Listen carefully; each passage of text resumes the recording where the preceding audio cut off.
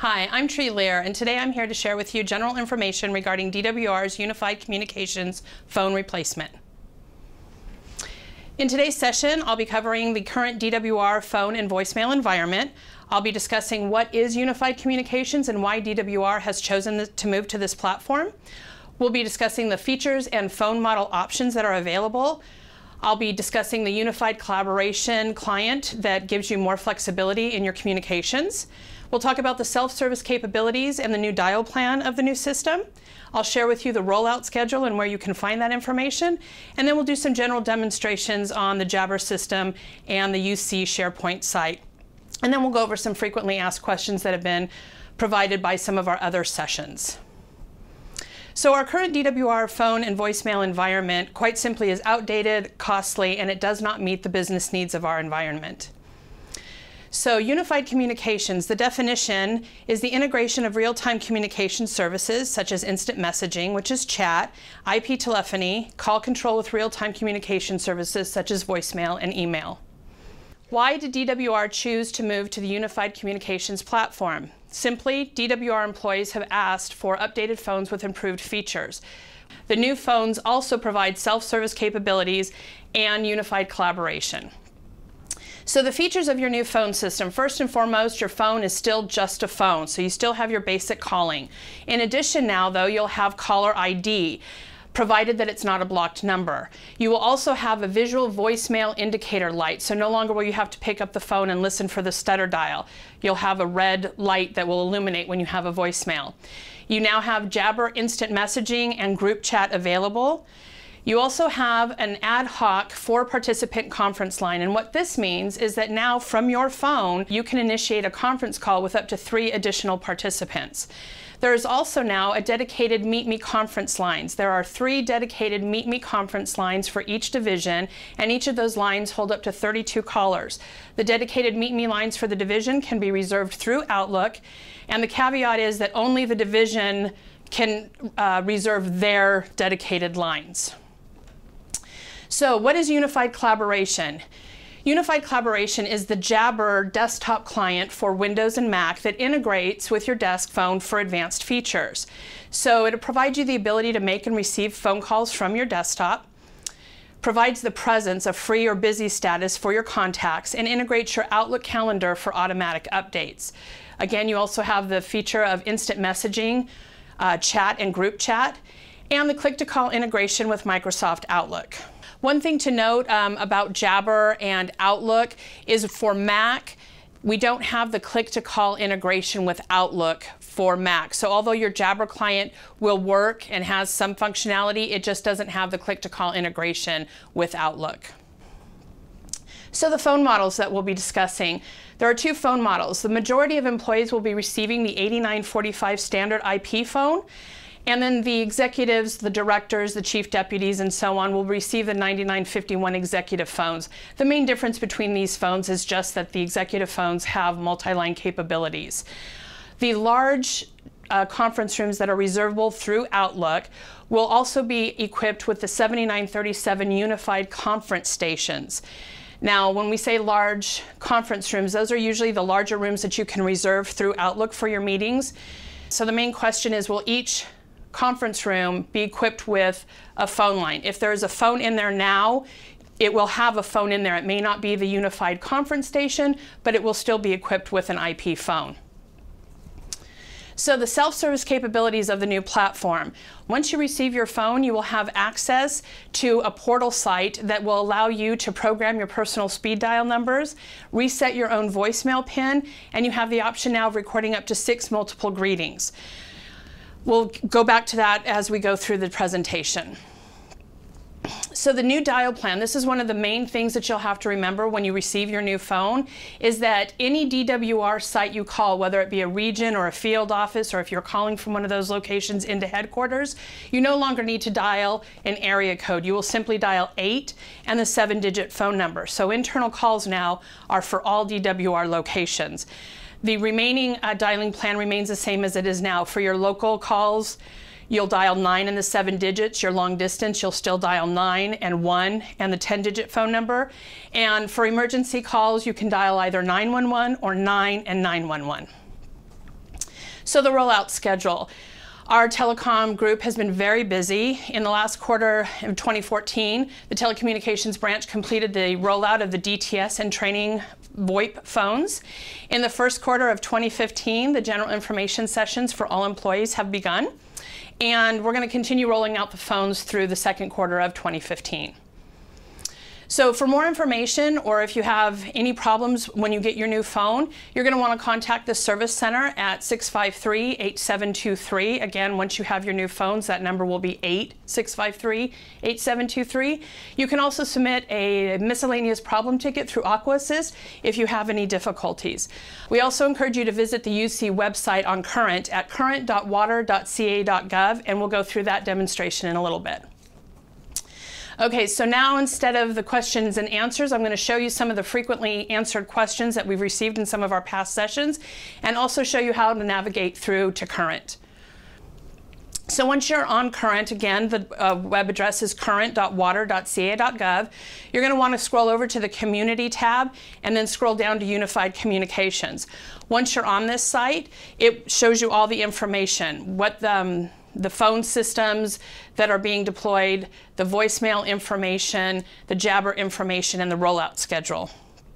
So once you're on the Current website and you've scrolled to the frequently asked questions, the questions are portioned out. You have your phone section, your Jabber section, and then just some general information questions. So some of the questions we received about the phones is when you'll get your new phone. There's a rollout schedule on the site. We'll show you where that is in a moment. Will headsets be provided? No, but if you have an existing analog headset, the telecom team will install that with your new phone. If you want a headset, you can also talk with telecom about the options available and how you can purchase those for your division. Again, how do you dial 911? Again, the 911 or just 911 will work.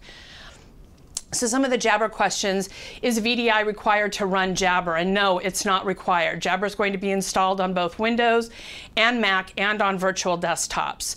Will Jabber be installed on personal devices? No. This is a DWR business tool only, so it will only be installed on DWR laptops. And one of the main questions is, can I save my chats from the Jabber client? And the answer is no, that feature is not supported. But remember, Jabber's just a communication tool to help you, so it's really meant to be used kind of like an intercom.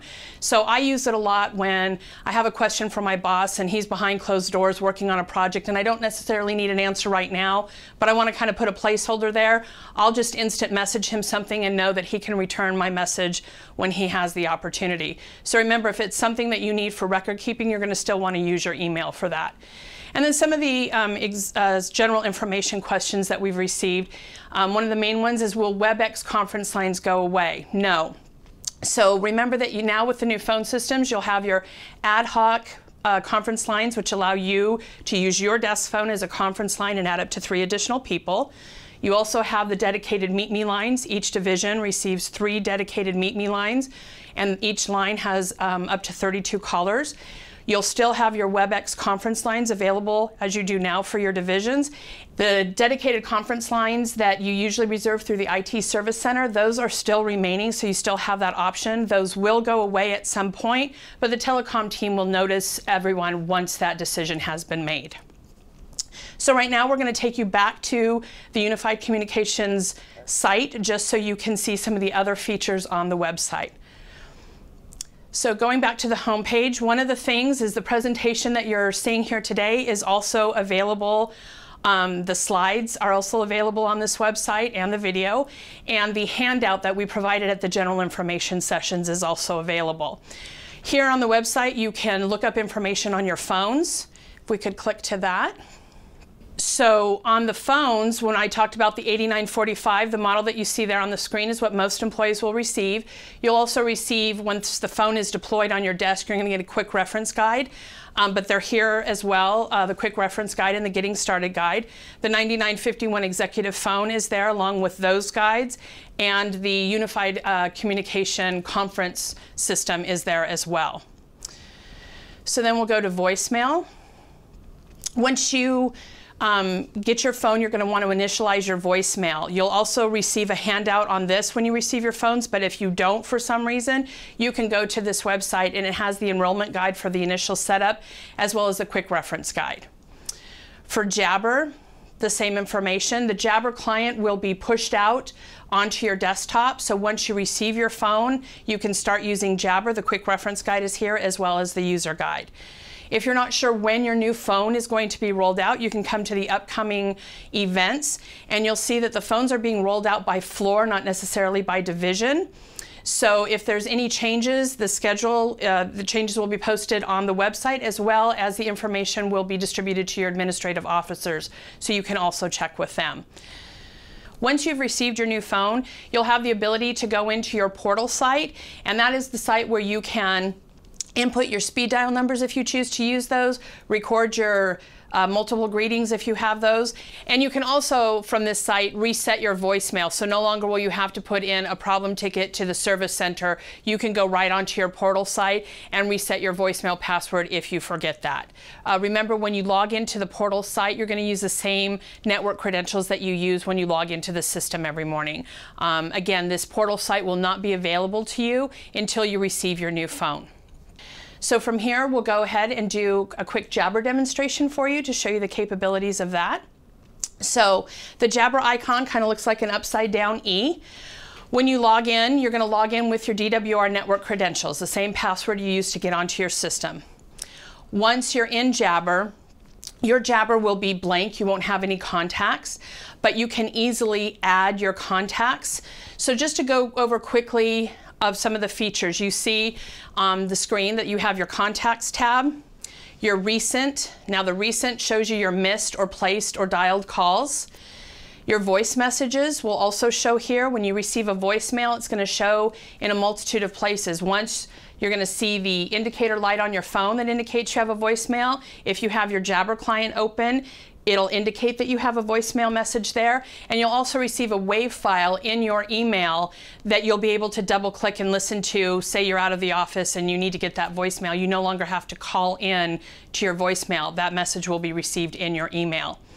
And then if you have your Jabber client open, it integrates with your Outlook and it shows you the meetings that you have scheduled for that day. And it's important to note here that nobody else can see this information. This is just a nice tool, so again, you don't have to log into multiple places to get your information. Jabber kind of combines all of that for you. All right, so your Jabber client, also one of the great features is it has the presence status. So on this you can see that we're using Yolanda's Jabber and she's in a meeting, but she can change that status to anything she wants. So the custom statuses, or the default statuses in here, are available, away, and do not disturb. So you can change your default status to a customized status by merely clicking in the box and typing in the status you want. Be aware though that this is a business tool, so you want to make sure that your status presence is business appropriate. One of the nice features is that, say you wanted to forward your calls, you can do so by Jabber down at the bottom. You can forward all your calls to, say, your cell phone. The caveat here is that you can only forward your desk phone to a cell phone or another phone that is in the same area code.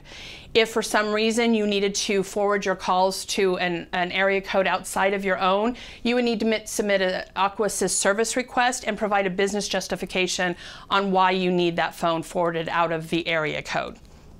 One of the nice features about Jabber is once you have that open and once you've populated it with your contacts, you simply can not only see their presence, but you can choose to chat with them by simply right-clicking or clicking on the chat symbol and typing your message in the box.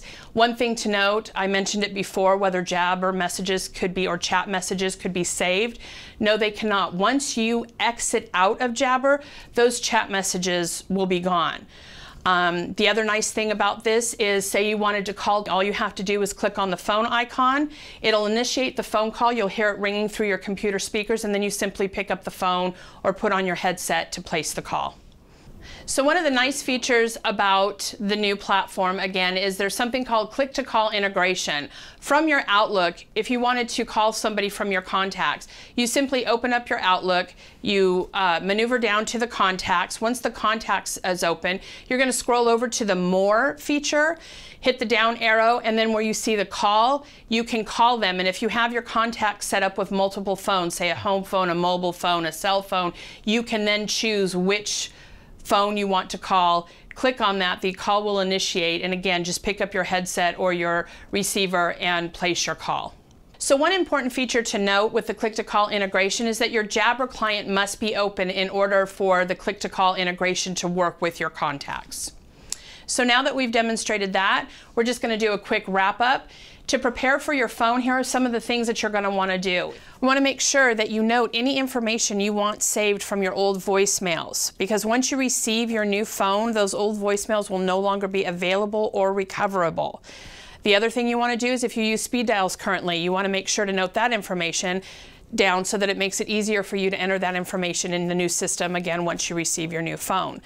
Lastly, if you have any issues with your new phone, making calls, or with the Jabber client, please go ahead and submit a miscellaneous problem ticket through Aqua Assist. Once your phone is deployed, it will have a quick reference sheet there. You can also come out to the SharePoint site for your initialization guide for your voicemail.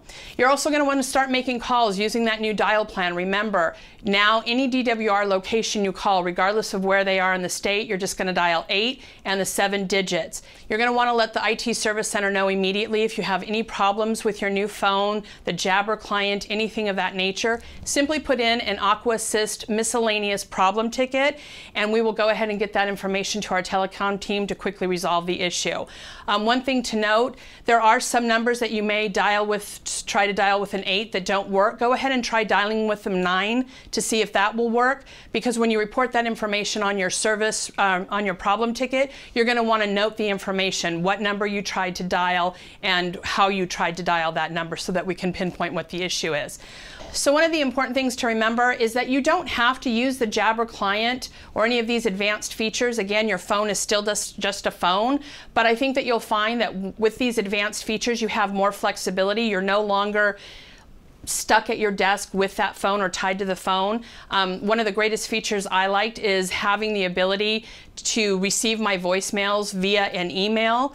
It's a really nice feature, especially for our population that works remotely.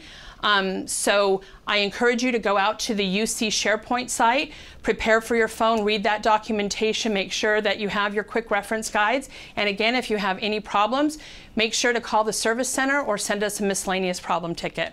Thank you.